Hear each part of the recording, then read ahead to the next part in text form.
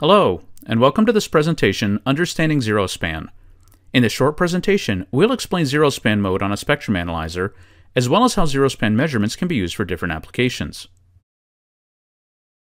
If you're unfamiliar with spectrum analyzers in general, it would be a good idea to watch the presentation, Understanding Basic Spectrum Analyzer Operation, before continuing with this presentation. Let's start with a brief explanation of what we mean by zero span. A traditional heterodyne or swept spectrum analyzer measures spectrum by effectively sweeping a resolution bandwidth filter across a frequency span, measuring and displaying the power along the way. If, however, we set the analyzer span to 0, the resolution bandwidth filter stays parked on a single frequency. The analyzer now displays power within the stationary resolution bandwidth filter as a function of time. If zero span reminds you of an oscilloscope, there's a good reason why. Both produce amplitude versus time results. However, there are two important distinctions to keep in mind. First, remember that oscilloscopes typically measure voltage versus time on a linear scale. But with a spectrum analyzer in zero span mode, we're measuring power versus time, usually on a log scale. A simple sinusoidal signal sometimes looks different when viewed on an oscilloscope and on a spectrum analyzer in zero span mode. Changing the spectrum analyzer vertical scale to a linear scale instead of the normal log scale will usually produce a more normal-looking sinusoid. Remember, too, that in general, a spectrum analyzer will have a higher dynamic range than an oscilloscope, but the oscilloscope will have higher bandwidth. These considerations often determine the choice of zero span versus oscilloscope for a given measurement application. When configuring zero span on a spectrum analyzer, we supply the center frequency and, of course, set the span to 0. We also need to decide on values for resolution bandwidth and video bandwidth. Resolution bandwidth should be set at least as wide as the measured signal, preferably a little bit wider. Using a resolution bandwidth that's too narrow for the signal of interest means that we're only measuring part of the signal, and this could lead to inaccurate results. Too narrow of a resolution bandwidth can also lead to distortion of a power versus time trace. We'll look at this more closely later in the presentation. When it comes to video bandwidth, a good rule of thumb is that video bandwidth should be wider than the resolution bandwidth, since this helps to avoid excessive smoothing of the signal. Note, however, that in most cases, having an incorrect resolution bandwidth is a much more serious problem than having an incorrect video bandwidth. There are many different applications for zero span mode. Some of the more mundane uses are for audio demodulation, or deciding the proper trigger level for a gated measurement.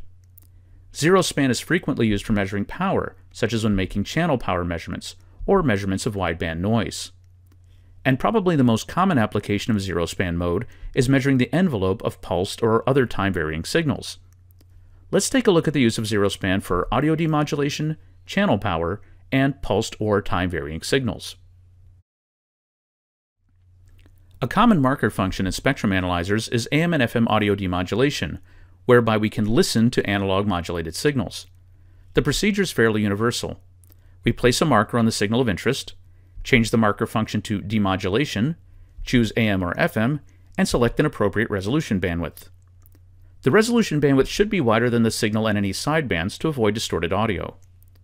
For broadcast FM radio, this is usually 300 kHz, and for narrowband FM transmitters, we normally use a 30 kHz resolution bandwidth.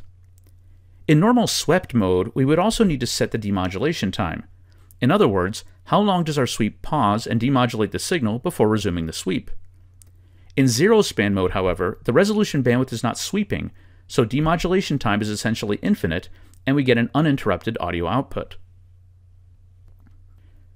Another way we can use zero span is to make channel power measurements. We set the analyzer to the center frequency of the channel, enter zero span mode, and select our resolution bandwidth. The analyzer measures the power within the resolution bandwidth, and channel power is shown as a line on our display. Power can be read off manually, or using a marker. And remember that because we're measuring power, we need to use the RMS detector. Measurements of power versus time are frequently used for pulse signals, such as those found in radar, or for other time-varying signals, such as the bursted or time-division duplex signals that are used in some wireless communication standards. Zero span allows us to see power over time, or to observe the envelope of the signal. In almost all cases, some type of trigger must be defined in order to get a stable signal, or to freeze the time-varying signal on the screen. The most common way to trigger on signals in zero-span mode is using a video trigger.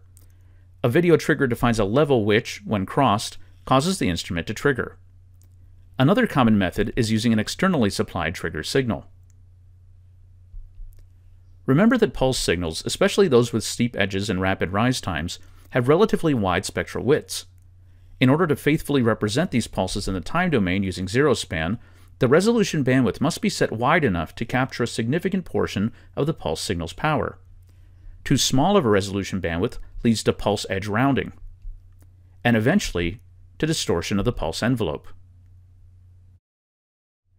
In summary, zero-span fixes a resolution bandwidth at a given frequency instead of sweeping it across a span. When zero-span is enabled, the analyzer displays power versus time within the resolution bandwidth. This is similar to how an oscilloscope displays information, but remember that scopes typically display voltage, not power, as a function of time. Zero-span can be used for many different applications, such as audio demodulation, channel power measurements, and analyzing or measuring the envelope of pulsed or other time-varying signals. And don't forget that using the proper resolution bandwidth is of critical importance in any type of zero-span application. This concludes our presentation, Understanding Zero-Span. Thanks for watching.